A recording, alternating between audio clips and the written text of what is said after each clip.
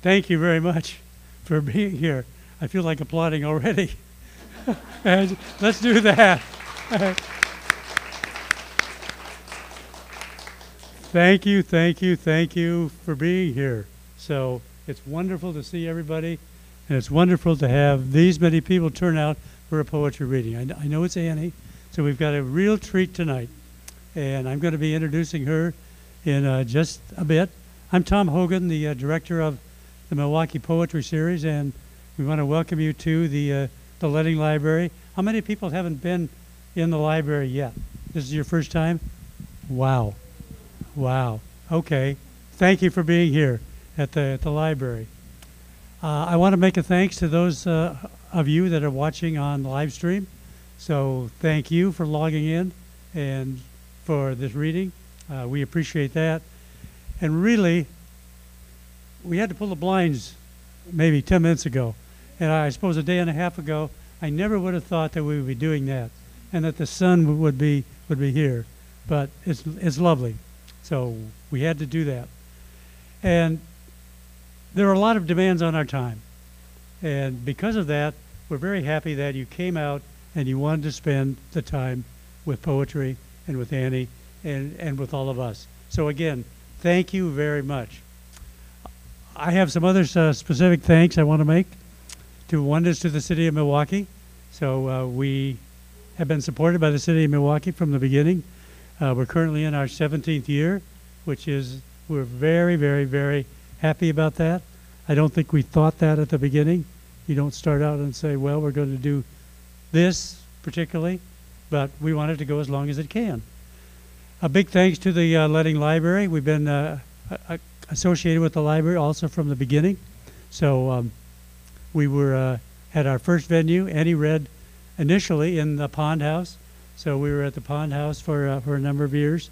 But thanks to the Letting Library, and we have a beautiful new library. Also thanks to the Milwaukie Poetry Series Committee.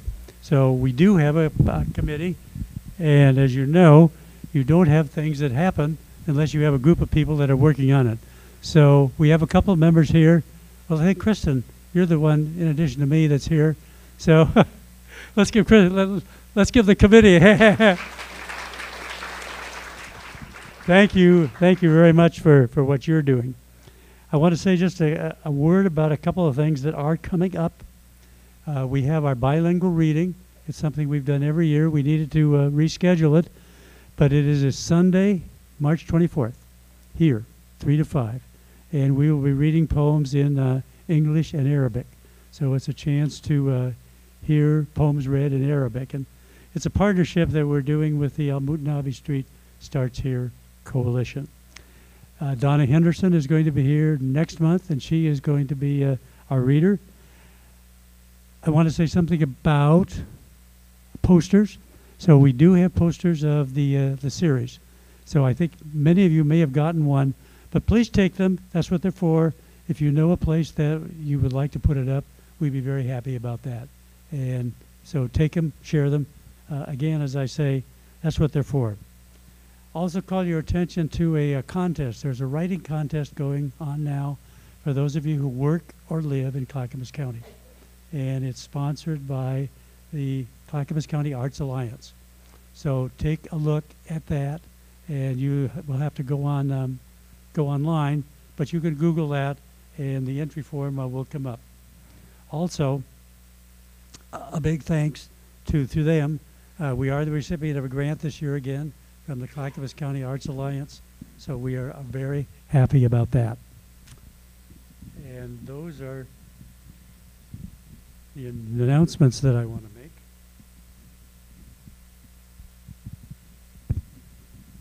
And now, it's my pleasure to introduce our poet tonight. I've been looking forward to this. I already said that Annie's read here once before, and previously she read. You can't hear me? Okay. Well, I guess you really have to talk into the mic. All right. I've got it down here. It's a little lower for Annie.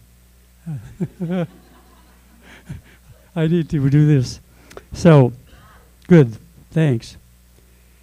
So she began writing poetry after her first visit to Oregon old-growth forest. and now writes and teaches poetry wherever and whenever she can. Poems from her book Pax, an iron string, have been turned into music, used in meditation and healing projects in many different countries, and have traveled further than she has. She wishes they would take her with them. So, it's a lot of pleasure. Would you join me in welcoming our poet this evening, Annie Lighthart. Annie? Okay.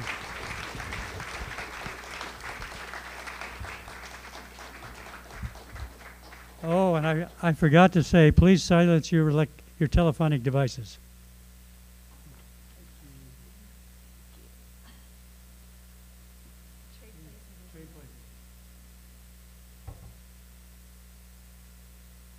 I never get over the fact that people leave their houses for poetry. This stuns me every time I see anybody at a poetry reading. So thank you so much for coming. It's a joy to be here. And I promise my friend in the back, if I'm not loud enough, he's going to go like this so that I think I'm doing okay. But it's a secret signal for turn up the volume. How am I doing, Leon? It's okay? All right. If at any time I dip down, please let me know. We short people have a little bit of trouble with the microphones. I want to thank Tom and the Milwaukie Poetry Series for giving us this night. The fact the series has been going on for 17 years is no small thing. I think, oh, yay, Tom!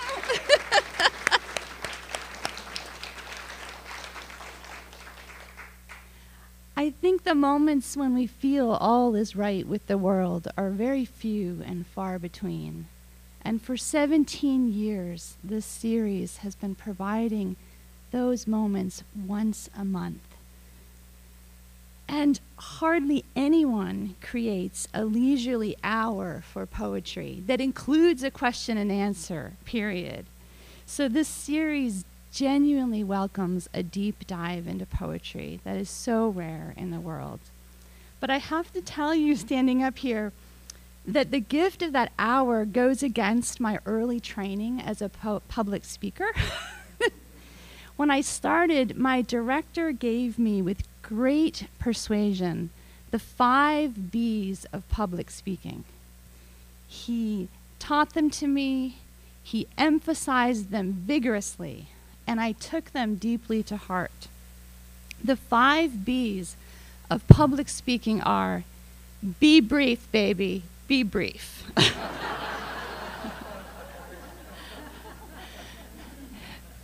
As an introvert and as someone who knows that poetry scares the daylights out of many people, I've become accustomed to giving a poetry reading as briefly as possible and getting out while the getting is good. But tonight, I'm going to put the 5 B's aside, and I'm going to read a bit longer. So I welcome you to get up and stretch anytime you need to, and to take the advice of my father, who I mentioned at this series years ago, believed that poetry is best received with the eyes closed. And if it leads you gently to fall asleep, may it be a rewarding poetic sleep. So at the risk of starting with a soft, possibly sleepy poem, here's a poem to welcome you into the evening that just happens to be called It Is Evening. Morning is forgiving, afternoon not nearly so, but evening softens everything, butters the world in old yellow light, lays an easy hand on the slow dog's pain. It is evening, and Michelangelo leaves off painting the heavens, comes to rest on the ground. It is evening, and the bakers of time brush down the ovens and cool their skin. Evening brings ease and a line of ants to carry off our grains of confusion. Evening drapes itself pleasantly on your shoulders and unlocks the complex door of the day. The knife of night is not yet here. Now leap clear of memory. Name yourself new. Oh my gosh. I'm going to disappear for a drink of water, not because you applauded. Just okay. Let's try this.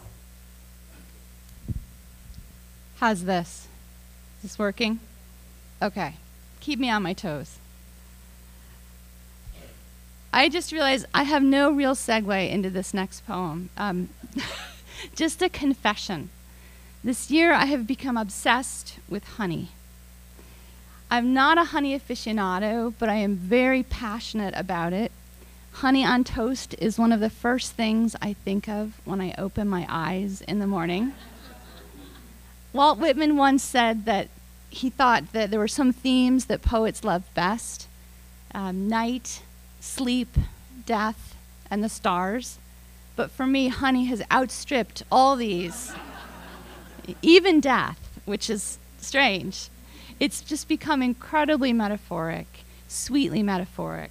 So this is a honey poem, a love poem to honey. Feast. The way the toast takes to the honey, the way the honey transfers to each hand, eagerly, deftly. Then the way the hand honeys everything: teacup, knife, glasses, nose, even this otherwise empty page. For this is the way sweetness moves through the world. A little touch here, a bit of unexpected stickiness there, and the whole house holds together, the day and each year, the tired parents and the jubilant children born with the taste. For this is the fingerprint pressed gently on forehead and eyes, on doorstep and leaf. Once only, or many times? Oh, many and many. The touch of sun comes to the window, and we wake again in feast upon feast. That's okay. You don't have to applaud. My blush is just going to rise up. Part of the great delight for me is being in the Letting Library this evening. You might know the great Argentine poet and librarian, Jorge Luis Borges. He once said that he always imagined paradise would be a kind of library. And I totally agree. My family and I moved from Portland to Milwaukie this fall, and one day while driving home past the library, my husband said, "I love living here. Is it entirely possible that we moved to Milwaukie just so we could call this our home library?" Yes, it is entirely possible. We love this library. This library is a vibrant, remarkable place. We've been coming here for 15 years, back when my children used to roll around on the rug in the old basement. And so I'd like to dedicate the next 4 poems to the librarians and staff of this library, and actually librarians the world over. I've been kind of thinking of this part of the reading as librarians I have loved. So in 4th grade, our school librarian, Ethel Skinner, lit a spark in me. She worked with my glorious 4th grade teacher, Mrs. Cornell, to help each student author a book. I wrote a book of poetry that was modestly titled, Thoughts About Everything Around Me. Seeing it was only about 12 pages long, though, I apparently didn't have that many thoughts. But the experience of making the book changed my life. I lost the book some years ago in a cross-country move, but I do have one apparently deeply felt poem memorized. And so I don't know if it prefigures my current poetry. I'll let you decide. So here is the early poem, age 9. It's called Oceans. The waves leap and roll on the sand like clowns in a crowd. The audience claps loud. This is what I hear as I drink my beer.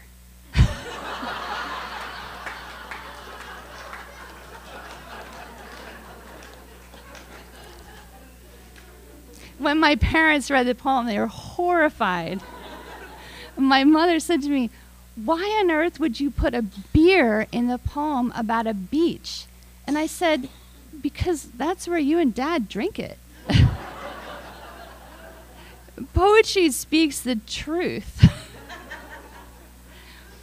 And the reason I mentioned that early book is because Ethel Skinner not only taught us how to make a copyright page, which I just love, and a table of contents, she taught us one of the most wondrous things of all, the Dewey Decimal System. Because each of our books was given a decimal number, and it was put on the shelf in the library for the rest of the year, placed on the proper shelf with the proper number. I used to visit my book at lunchtime. Our books became real books because they were in the library. And that early experience gave me a lifelong admiration for librarians and their work. I feel the same way about libraries that I do about poetry. Gratitude and affection and amazement at how they give people the chance to share ideas and kindness, stories, and both quiet space and speech. I keep my library card in my wallet right on top so that when I open up my wallet, instead of seeing a credit card, I see my library card. It's totally geeky. But it reminds me every day what's important. Community over commerce, sharing over hoarding. So I'd like to read these poems in honor of the library, for Jana, who helps me scour the shelves for children's novels, for Laura, who has the uncanny ability to find interlibrary loans for genuinely obscure books, and for all the librarians and staff up front and behind the scenes. And so this first poem is called The Library in Summer.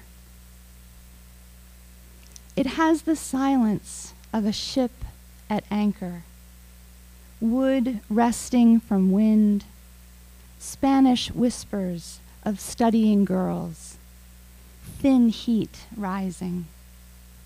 Looking for a book, I could be lulled into any row and lost, set adrift by the call of the number-tuned bindings climbing their faraway scale.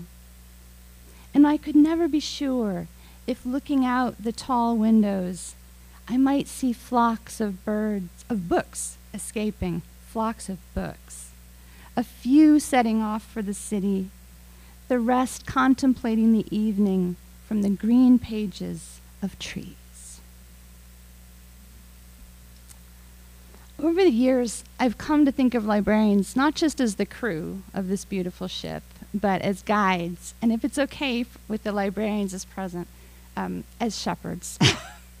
Because when I've just finished a good book and I don't have a next one in hand, I am definitely a lost sheep. I tend to get just a bit desperate, although my husband might say pathetic is more likely. And I might be prone to saying dramatic things like, that was the best book in the world. I will never find another book as good as this one. I will never find another book that I carry with me everywhere, that I read while I'm brushing my teeth. Never. But then I go to a librarian, and I explain that I'm in that abyss between books. And they'll say, what about this one? This has kind of a similar feel to it. Or this one's totally different, but I think you might like it. and I leave the library with a new book, hopeful and restored, shepherded in the very best way. So although this next poem it's a guilty admission about a book I haven't yet finished, and I had to think twice about reading it here and confessing that, it does describe that incredible feeling when you find a book that opens up your heart and your mind. It's called serious literature. The book I have never finished reading knows I avoid it. I watch it uneasily.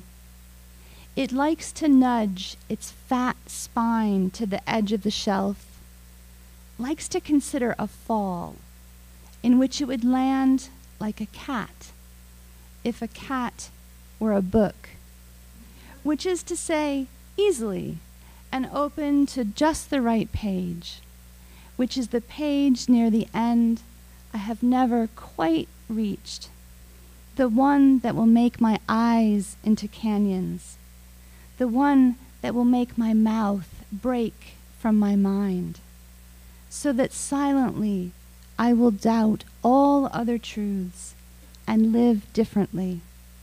Or, if not that, then at least live happily, stunned as I will be by the buoyancy of time inside the stern covers, and the light pouring out on my face looking in.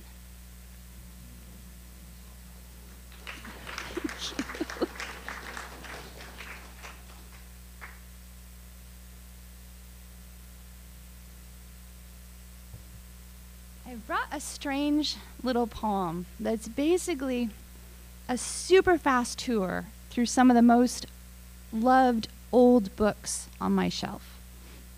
It runs from Beowulf through the Brontes to Gilgamesh, the Iliad, St. Francis's Canticle, and it ends with Wolfram von Eschenbach's Grail romance, Parzival. It's a highly opinionated list, and it leaves out about 1,000 books, including all of Jane Austen's, which I'm just going to admit is a crime. I couldn't fit them all into the poem, but the last few lines refer to what is my top favorite moment in Wolfram's book, in which the title character, Parzival, who is pretty much a goofus from the beginning, talks with the Fisher King. And this is a spoiler alert for anybody who might not know this romance, but it's worth spoiling because the moment is so beautiful that knowing what's going to happen doesn't spoil anything. It just kind of doubles the delight. And what happens is both soulfully beautiful and practically beautiful. So, Parzival is this guy who becomes a knight despite knowing nothing of the world of chivalry or basically the job itself. And because he's such a goof when he starts out, he's given the advice not to go around asking questions. He takes this very seriously, and it leads, of course, to mistakes and dire consequences. Parzival's uncle is the Fisher King, who has led a life of violence, and he now suffers incessantly the torment of his last wound. And long story short, no one can heal the Fisher King, but it just so happens that when Parzival grows in heart and mind, he hits on the cure for his uncle. He simply asks him a question, and the question changes everything. I'll let the poem tell you what question he asks. The poem is called Why Read Old Books? Why read old books? Because Beowulf also wants a way out of a tense and violent age, as does Hrothgar with his geopolitics and the practical troubles at home in the hall. Because the Brontes plus Moors. Because Enkidu.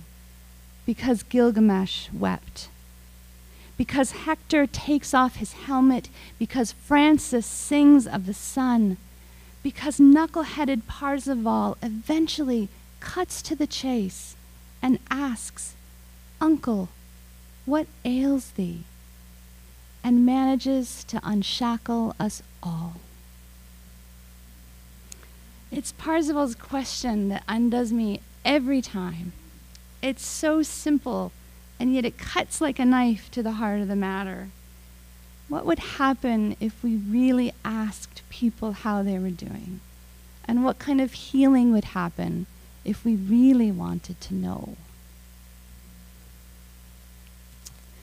So here's one last book poem dedicated to our loved librarians. And it's one that's hard for me to read, but I read it for the first time last fall, and a wise and kind person heard me and told me to keep reading it. The wonderful author you may know, Barry Lopez, he once said, if stories come to you, care for them and learn to give them away when needed. Sometimes a person needs a story more than food to survive. So I'll read this poem, this little story. It involves my father, and it's about the gift of books he gave me while I was growing up. The books were quiet consolations and connections. They were also doors that let me escape a difficult house for a while. My father introduced me to Anne of Green Gables, which was a pivotal book in my life because Anne had a vivid imagination and made lots of mistakes, which was essential for my childhood. But many of the books my dad gave me were books of fairy tales. The Bookhouse books, if you know them, were top favorites. They were his when he's little. And they introduced me to the way stories can work. Fairy tales show us a cruel world, but also a world where magic happens. And the world of fairy tales has its own rules. And this poem delights in a particular rule that's from the Brothers Grimm story about Sleeping Beauty. It's called Little Briar Rose. And the rule is that once a bad thing is done, it cannot be completely undone, but it can be changed. It can be rearranged. It was a key lesson for my life. One of the rules of stories. The fairy godmothers who bring blessings to the child cannot undo the curse of the one who gave the gift of harm. But we are to keep in mind the proper order of the tale. The curse is given before the last good godmother bends over the cradle. And so what cannot be undone can at least be tempered or encompassed in a kinder hand. In such a way, during the terrible years, my father gave me, his strange youngest, books to read alone in my room, saying, good things often come late and small, meaning his gift and my life at the same quiet time. Thank you.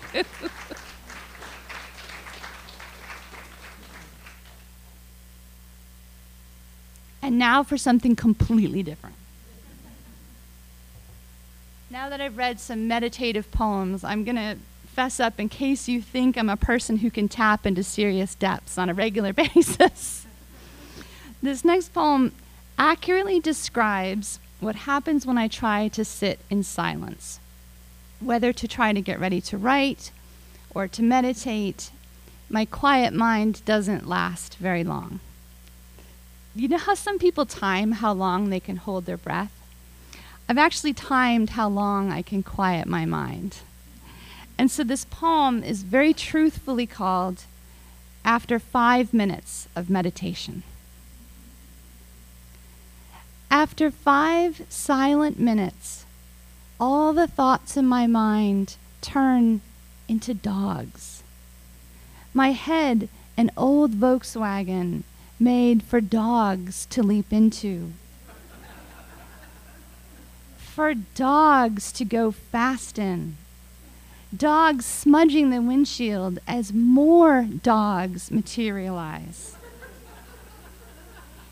Tails and slobber flying until there are hundreds of dogs hanging out the windows, half of them considering a jump, half excitedly scratching the paint, all howling loudly at other thought dogs lolling unleashed in the street. I would laugh if the dogs weren't such ruthless backseat drivers. Every dog so relentlessly sure that this is the right turn, this the only route, and my mind the best clunker, the prize junker for the fast, unlicensed ride of their lives. I would laugh if they hadn't locked all the doors.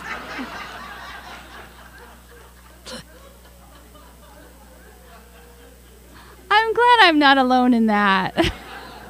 You've restored my faith. Thank you. I brought a poem that I'd like to read for all the poets out there, the hidden or the not so hidden poets, the new poets and the seasoned ones. It's really lovely to be together in poetry. Poetry is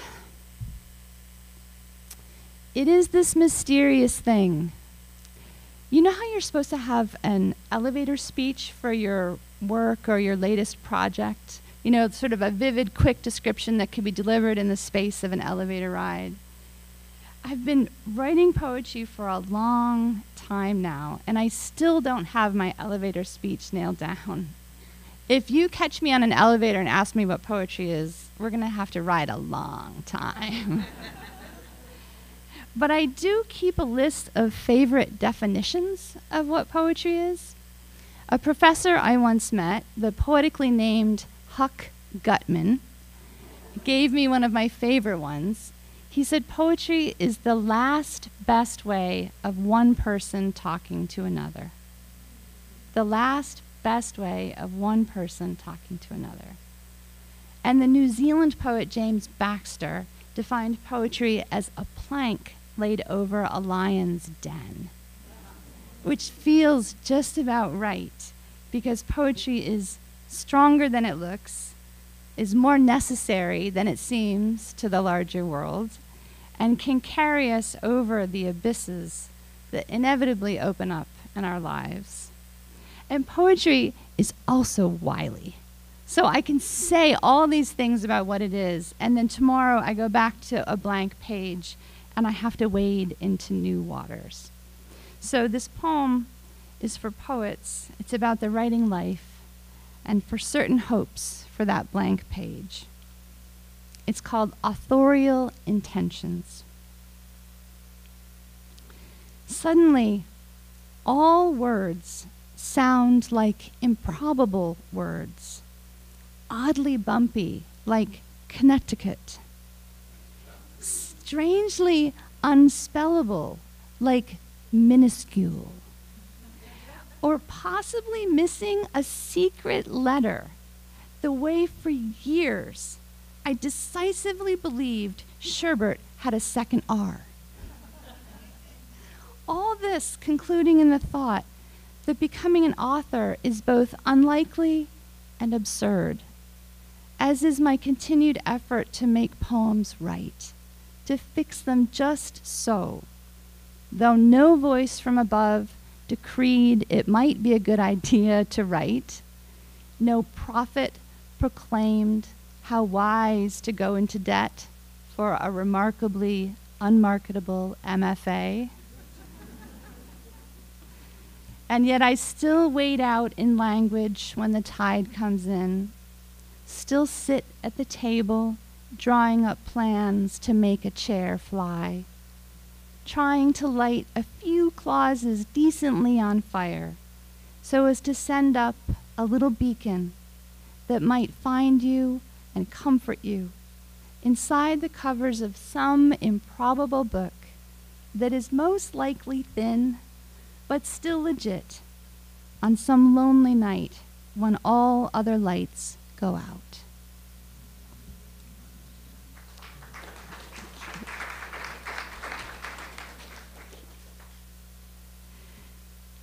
Lately, I've been working with people who are much younger than me, and aside from being startled at finding myself older,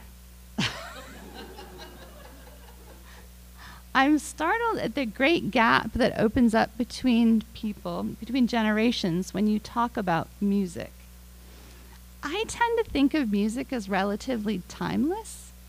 My dad could sing Begin the Beguine or The White Cliffs of Dover, songs that he heard when he was 18 and drafted into World War II, and the time came alive for both of us, which is why when I was humming a Bee Gees song the other day, I was taken aback that the Bee Gees have been pretty much wiped out of the younger generation's playlists.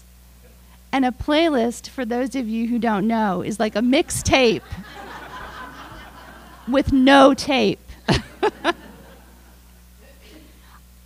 I do know the Bee Gees aren't going to have a shelf life like Bach or Beethoven, but I had hoped they would last just a generation more. So this is a poem for those feather-haired Australian angels. It's a true story about station 98.7 KISD, KIST, in South Dakota. And if you hear the song, How Deep Is Your Love, going through your head while I read it, so much the better. It's called And Suddenly 98.7 KISD. Some blessings come in the form of soft rain, soft hands, of rays in darkness. But in the car on the long cross-country drive west, they came as infrequent frequencies, snagged by the chunk of radio in an old Ford wagon. It didn't matter that they were half melody, half static. They sunk into us like water, because the baby slid a quarter into the CD slot back in Vermont,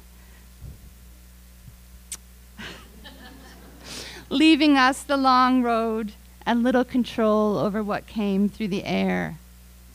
Polkas, dire sermons, Helen Reddy, really bad news, Metallica, a trickle of harpsichord, one inexplicable voice singing like a mosquito for miles, and then floating out over South Dakota like 3 feather-haired Australian angels, the Bee Gees, blessed be they, drifting in and out the crank-down windows, the baby asleep, the tank mostly full, the Bee Gees right here in this world of fools, our eyes in the morning sun and the car not yet breaking down. 3 minutes and 58 seconds of Bee Gees cruising us past dust fields and shacks, arms out the window as if we were flying the car and really meaning to learn.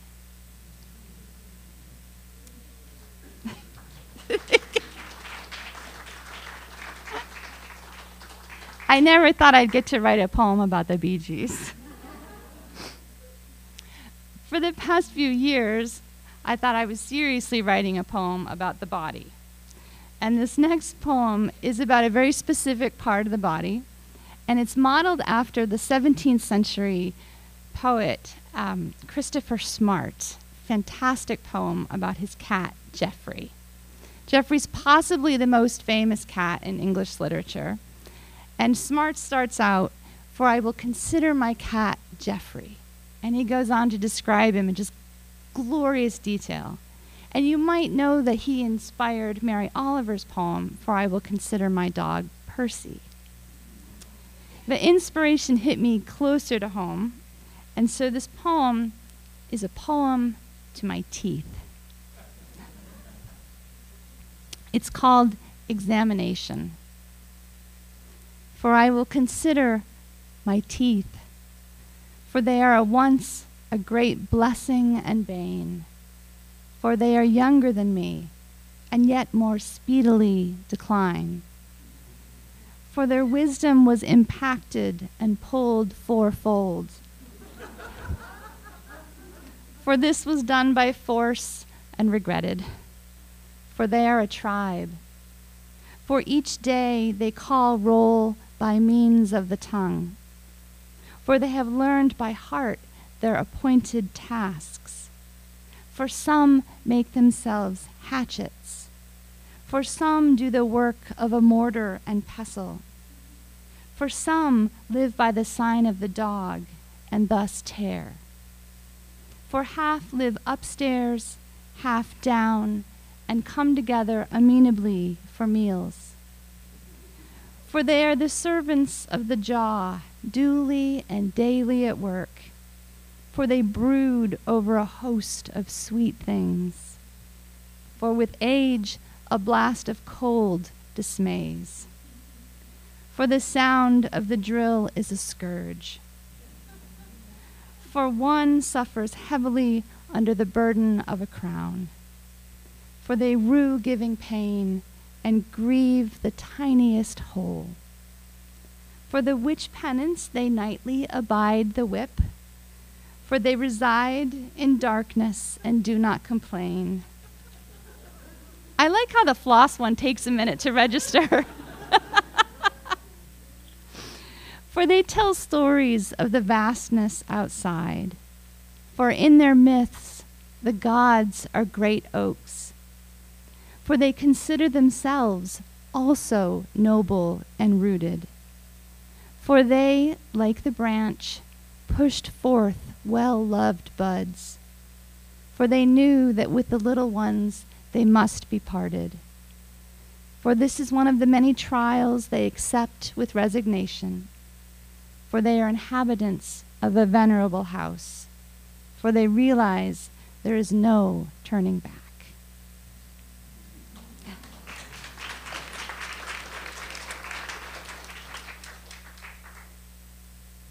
I have 3 more poems, and 2 of the 3 have Latin words in them. I'm married to a medievalist, and we have a very nerdy household. And so Latin kind of floats around a lot.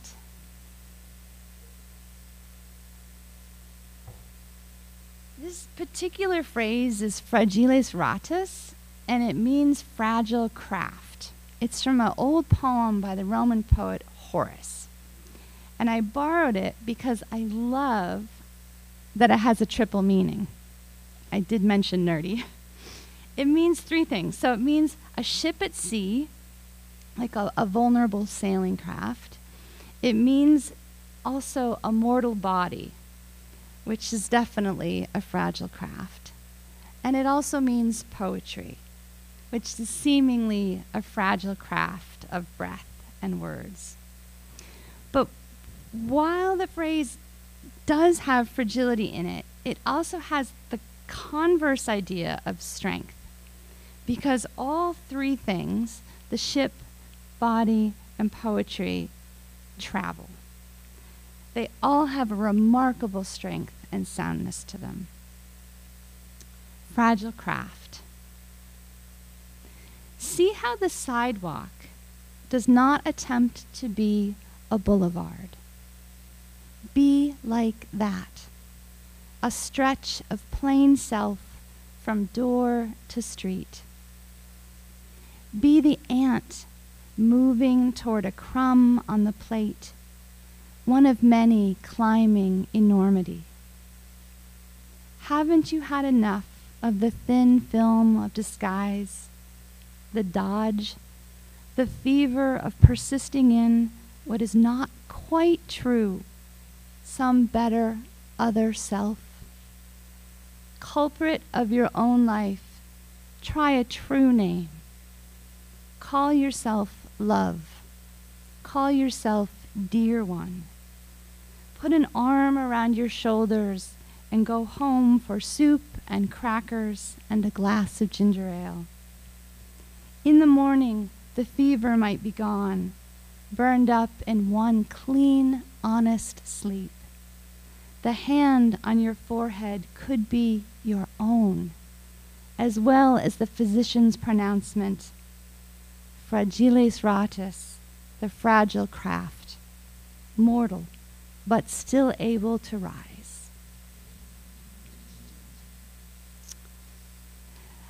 And this next poem is called Pax, and it's the poem on your broadside.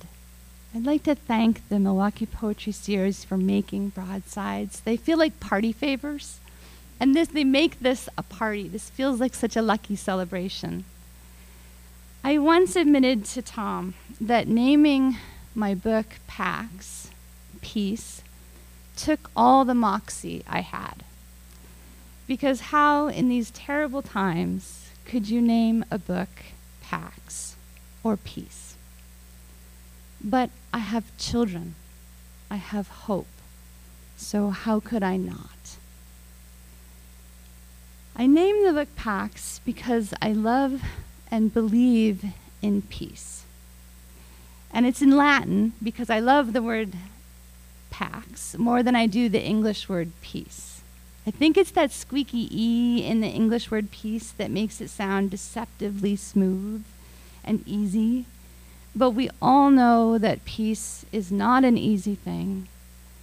It has never seemed to be an easy thing in any place at any time. And that's why I love the grittiness of the word pax. I love how it looks and sounds like pox. And I love that it feels like a stone that gets in your shoe. It should worry you until you, you work it out. I love the fact that such a small, gritty word represents such a huge, spacious idea. And I think that sometimes we need to get startled out of a word or an idea in order to see it again, in order to reconsider our relationship to it. And I love that Pax is an old word. It goes back and back in the troubled history of the world, and it still exists. We humans, we have a terrible track record in terms of making peace happen. And yet, we still have words for it in every language, in every culture. So, during the pandemic, I had the lucky chance to take part in a reading of English and Arabic poetry put on, as Tom mentioned, by this series, and by the organization Al Mutanabi Street Starts Here. Al Mutanabi Street, if you don't remember back a while, is the historic book-selling market in Baghdad. And it was bombed, it was leveled in 2007. And the car bomb set there not only killed and injured people, it destroyed books. And it destroyed a traditional center for literacy and debate. And Al Mutanabi's yearly commemorations are seeking to celebrate that free exchange of ideas and knowledge. And so it was such a joy to have a poem translated into and read in Arabic, with thanks to Dr. Buhar Budi for this Arabic translation. It's just a little poem. It's just 7 lines long. Much like peace, if you blink, you'll miss it. So I'll try to read it slowly. Pax. Peace came with no words. It was a frame around darkness, the gate to a city far in my head. It contained murders and torture, death circled by fire. It held also the husk, the green spur, and the strong second leaves. It was a new bird, a broad field like the sea. Peace was the shore. It was deep in the world. You were there. We were many. There were no separate stars in that sky.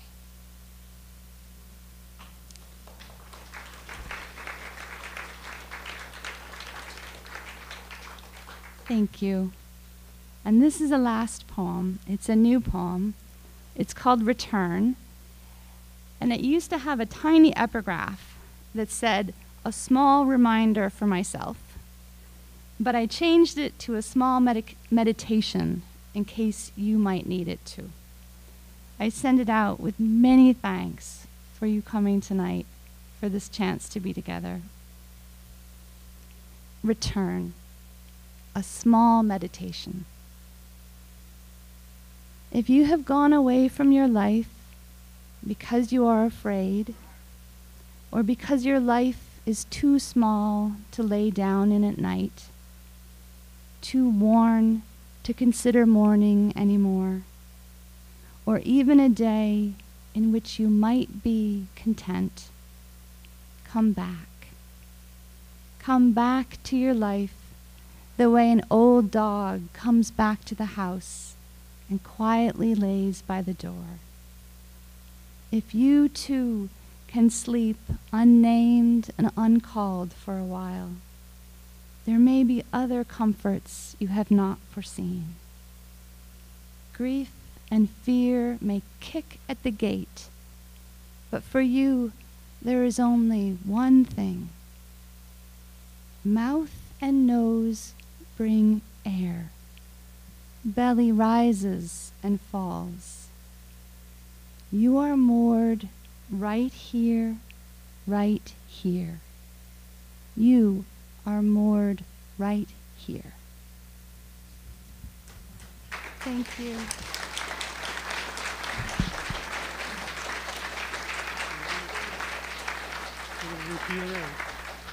We're gonna repeat it. No, don't go away. Don't go away. Thank you, Annie, for that wonderful time spent. We're going to have some short Q&As, and how that's going to work is that Kristen has a microphone, and raise your hand if you would like to ask a question. She's going to bring you a mic, and please speak into the mic because we'd like to get both the question and the answer on the recording. There's one right here, Kristen.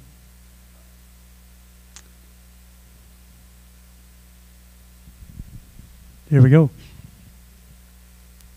I forgot about this part. I meant to pay you to ask only easy questions.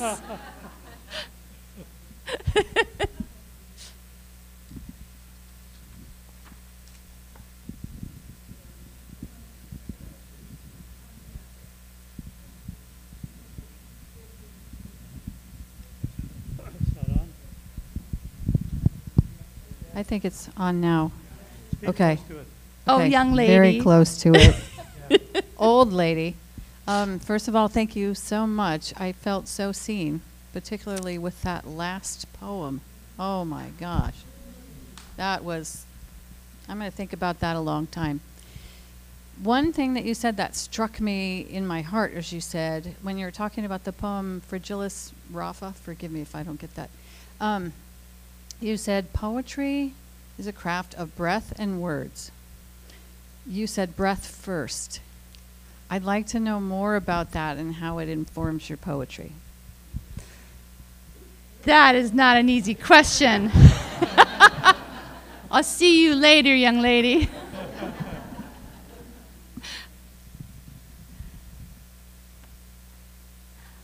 Poetry is an old, old art, and we literate cultures tend to forget this. It becomes something that gets closed in the cover of a book and becomes something that is just between eyes and page, between page and whatever voice we hear in our mind. But for me, poetry has never stopped being an art of breath and breathing, because for me, the last stage, it's never last. I'm always working on the poems. If I could come and scribble in your book right now, I would scribble things in. But after I have a poem on the page, I read it out loud. And I read it out loud many times, and I go back and I change things. So it has never stopped being an art of the breath. It has never stopped being something that gets said aloud. And it's nights like tonight when I remember that the most clearly, because you are here, your breathing contributes to this breathing of the words on the page, and it becomes what poetry originally was, which was a back and forth between people.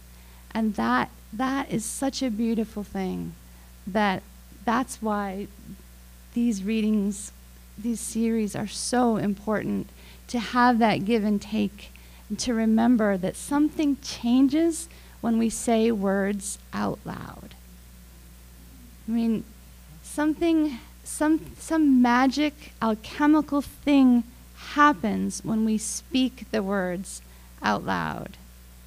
So as much as I love writing and things like that, the words have to be said out loud in our personal relationships as well as poetry. But I think that's where it comes from. I hope that answers your question. Final poem? Okay. Yeah. So Annie's going to end the event tonight with a final poem.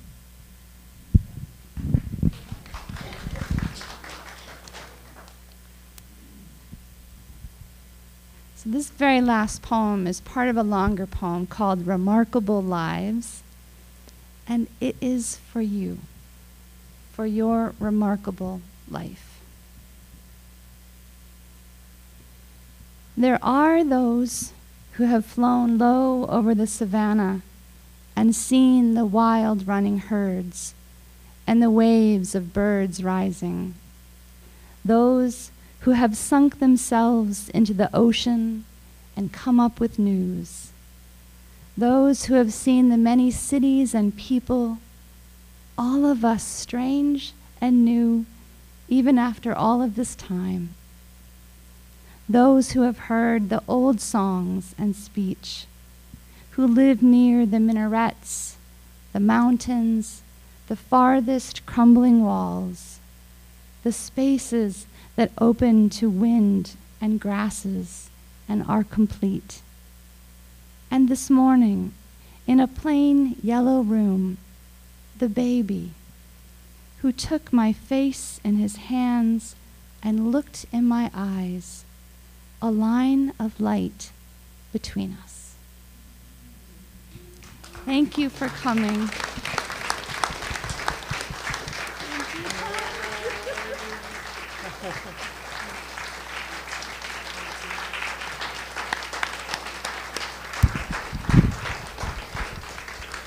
Thank you so much for all of the things that you've given us to take with us tonight. Thank you for being here. I'll just say next month, Donna Henderson is going to be here, so if you'd like, love to see you back. Thanks for being here. Thank you for logging in online, too. Thank you.